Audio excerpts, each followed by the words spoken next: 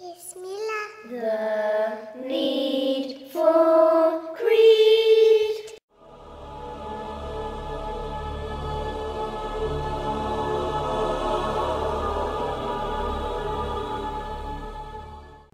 The most severely tested have always been the prophets, vilified and attacked by proud disbelievers wallowing in sin.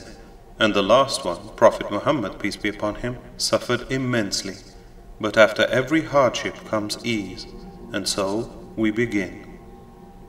After 12 years of calling people to reject idols and worship only one God, he, peace be upon him, was sorely tested by the year of grief. Tragically, his uncle Abu Talib died, whose kinship provided protection from Meccans, now buoyed up as thugs in disbelief. In that year, pagans imposed severe sanctions upon his tribe Banu Hashim, aiming to starve Muslims and make them outcast. Undaunted, he went to Ta'if, inviting to Islam, but they pelted him with stones until he bled, and he had to escape really fast. On seeing his bloodied sandals, Gabriel said if the Prophet, peace be upon him, ordered, he'd crush the Ta'ifans under the mountainous range. But in his mercy, the Prophet, peace be upon him, stopped him, saying, I pray their children will believe, and Allah brought about that change. In that same year before migration to Medina, he was devastated by the loss of his loving wife Khadija, peace be upon her. While disbelievers closed all doors upon him, Allah didn't forsake him, but opened up the doors of heaven for him in honor. Allah glorified himself on introducing Al-Isra'a wal Mir'aj, the Prophet's miraculous night journey and heavenly ascent, where he was physically taken from Makkah to Jerusalem and then up to the highest heaven. In one night he was sent. Glorified is Allah beyond all the evil they associate with him, who took his slave, Muhammad, on a journey by night from Masjid al-Haram to Masjid al-Aqsa, whose precincts we have blessed, so we might show him our signs by sight.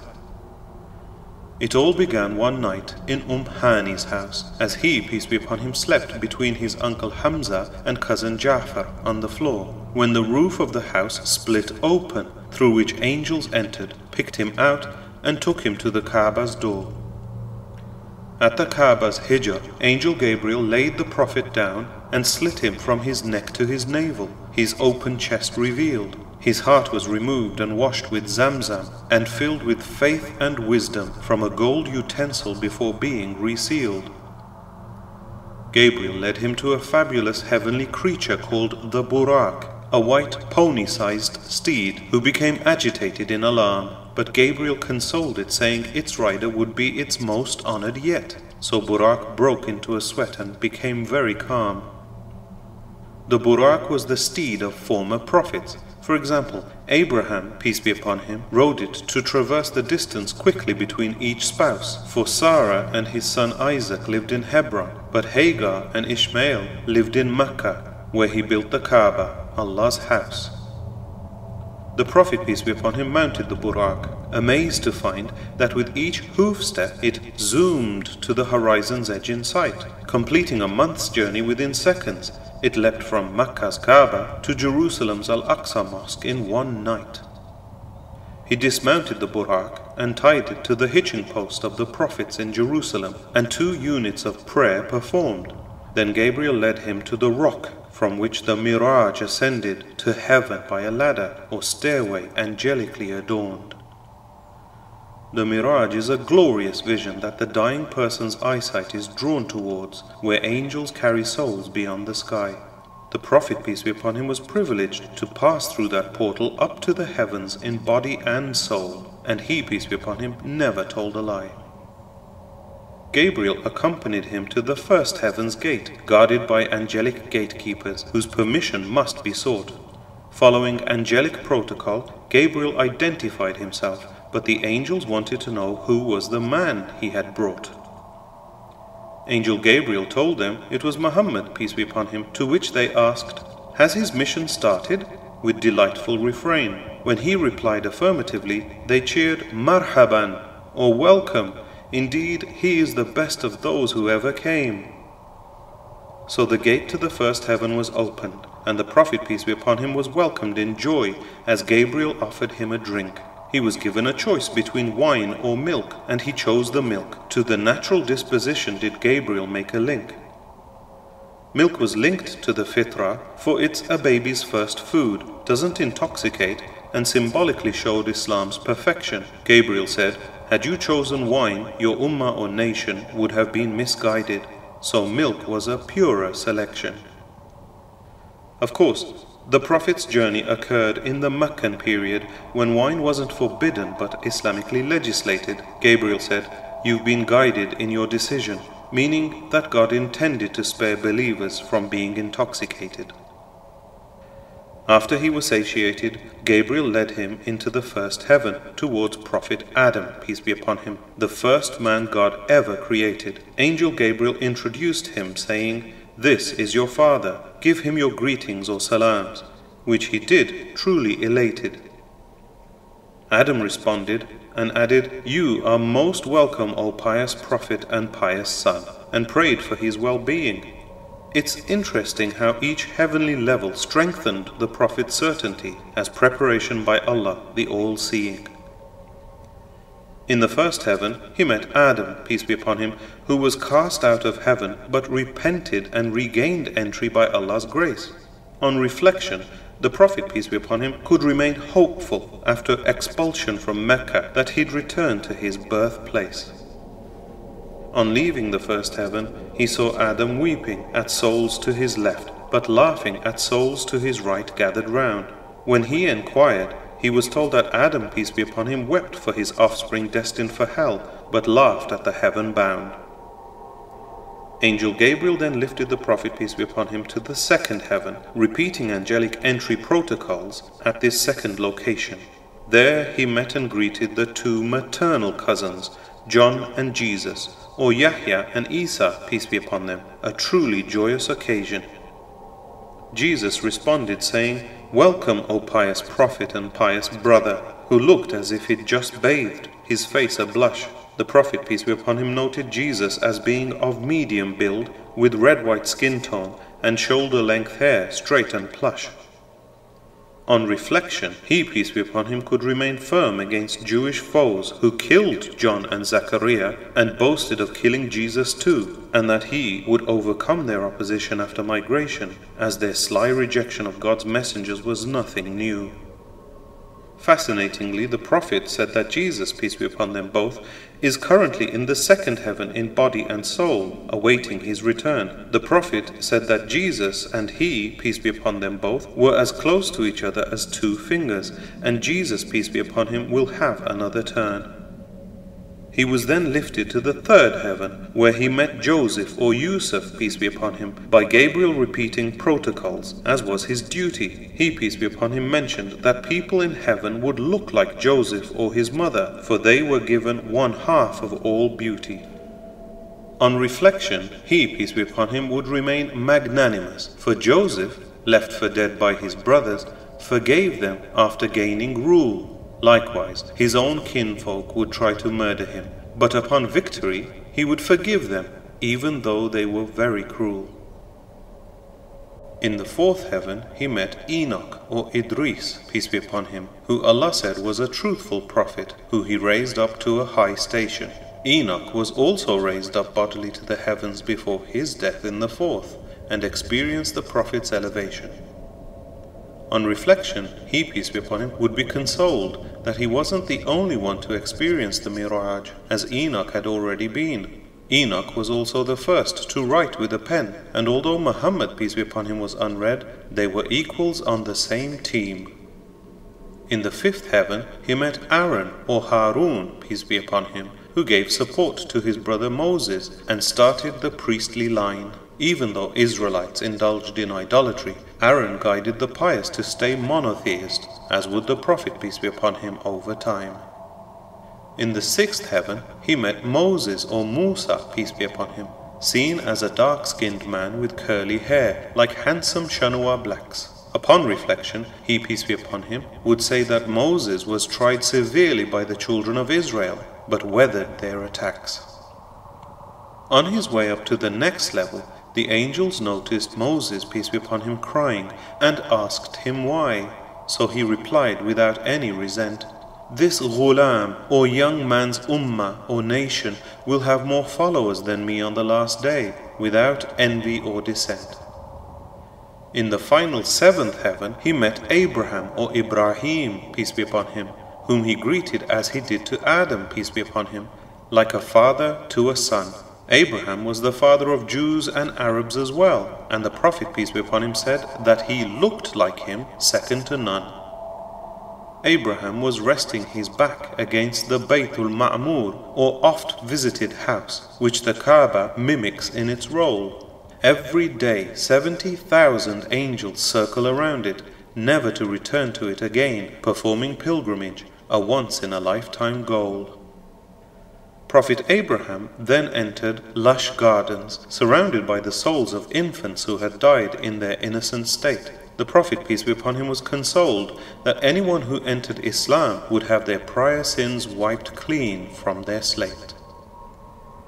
Prophet Abraham, peace be upon him, asked Muhammad, peace be upon him, to remind believers that paradise was spacious and fertile with musk for soil. As the Prophet, peace be upon him, looked around, he saw tents made out of pearls and bejeweled mansions, rewards for those who toil. He was thrilled to have met Abraham, Khalilullah, or the friend of Allah, but then Gabriel told him to walk to an elevation and took him to a glorious tree called the Sidratul-Muntaha, or the furthest lot tree, for a magnificent revelation. He noticed 4 rivers emanating below it, 2 showing, the Nile and Euphrates, and 2 hidden with a shimmering flow. The lot tree's leaves were as big as elephant ears, and its fruits like 6-foot Yemeni jugs, beyond which angels do not go. Gabriel halted at its boundary, but urged the Prophet, peace be upon him, to go on, passing angels who record God's decrees as scribes. Angels alighted on the tree like starlings or golden butterflies, and it lit up in colors and lights impossible to describe.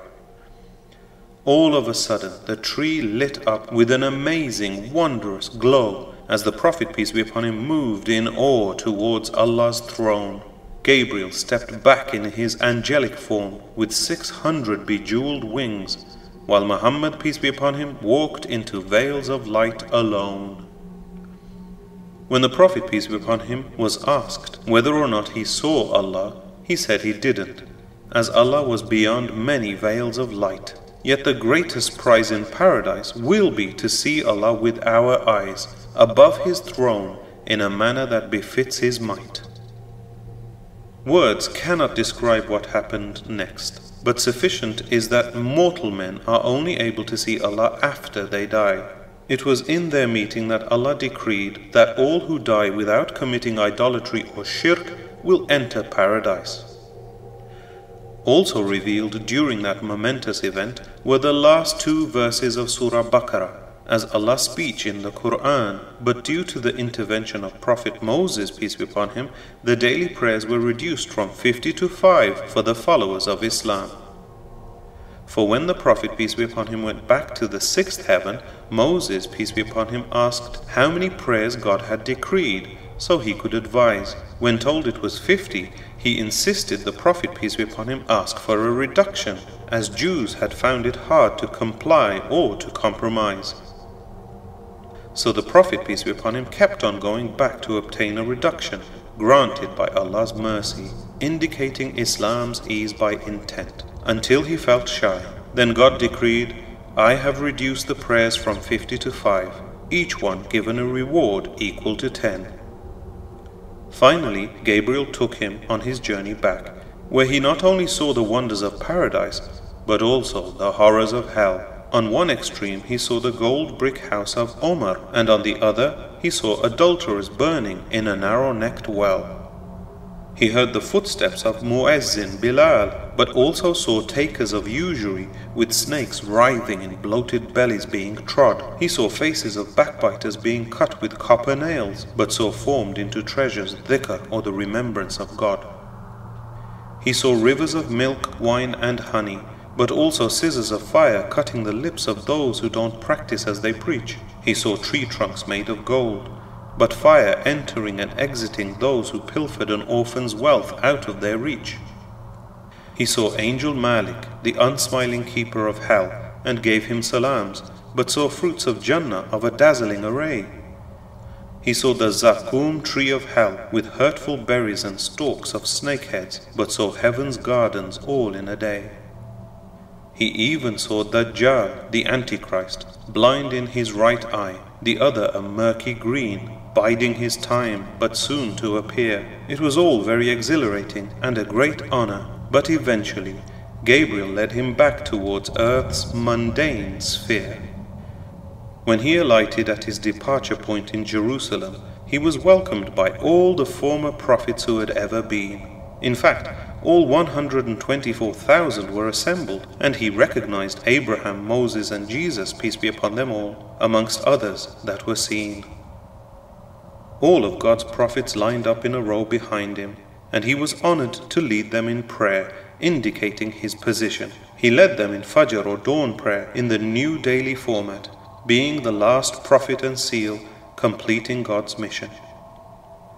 Now, for those who don't pray their 5 daily prayers, please comprehend their importance and their magnificent initiation. In fact, the Prophet, peace be upon him, said abandoning the 5 prayers breaks the covenant between him and us, so fulfill your obligation.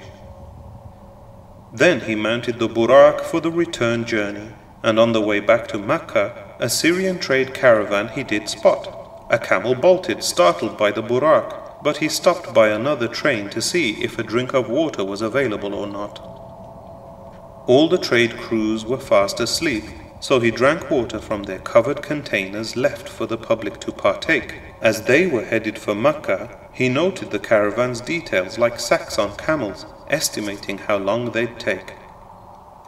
For if a camel train traveled 25 miles per day, the journey from Makkah to Jerusalem would take a month to complete. So when Gabriel returned Muhammad, peace be upon him, to the Hijr of the Kaaba, he worried how he would explain such an amazing feat. As he sat in anguish over how he would go about telling the people about his overnight trip, along came the worst one. Abu Jahl noticed the sad look on the Prophet's face and quipped, "Do you have any news?" in earnest whilst poking fun. So the Prophet, peace be upon him, said, "I was taken on a journey last night, relaying the event. You went to Bayt al-Maqdis last night and sit here this morning? If I call the people, will you repeat what you just said?" He, peace be upon him, replied affirmatively, and as he addressed them, Meccan heads shook in disbelief as they clapped and jeered. Many who had warmed to Islam now turned on their heels, and the Prophet's enemies had a field day as they cheered. Some quizzed Abu Bakr, who replied, "If Muhammad, peace be upon him, said so, then I believe him." So they accused him of being a freak. He added, "I believe in greater. God's revelation descends to him from heaven, hence his epithet, true believer, or as-Siddiq." Others knew the Prophet, peace be upon him, had never been to Jerusalem and vowed to accept his story if he only described it all clear. As he did so, he felt unsure. So Allah raised a vision of Jerusalem before his eyes, so he described it in detail without fear. They were still in doubt, so he, peace be upon him, described the trade caravan, its estimated time of arrival, and his own interactions. But even though the camel train came in exactly as he had predicted, they stuck to opposition and disbelieving factions. Next day, Gabriel taught the Prophet, peace be upon him, the new prayer and daily timings, who in turn led the Muslims in Dhuhr at noon. It wasn't long before the Meccans demanded a miracle, but still turned away after seeing the Prophet, peace be upon him, split the moon. Subsequently, Jerusalem's Christian patriarch recalled a night when Al-Aqsa's door stayed ajar, as immovable as a mountain, and by daylight he verified that the cornerstone had a hole with traces of a riding beast, tethered and ready for mounting.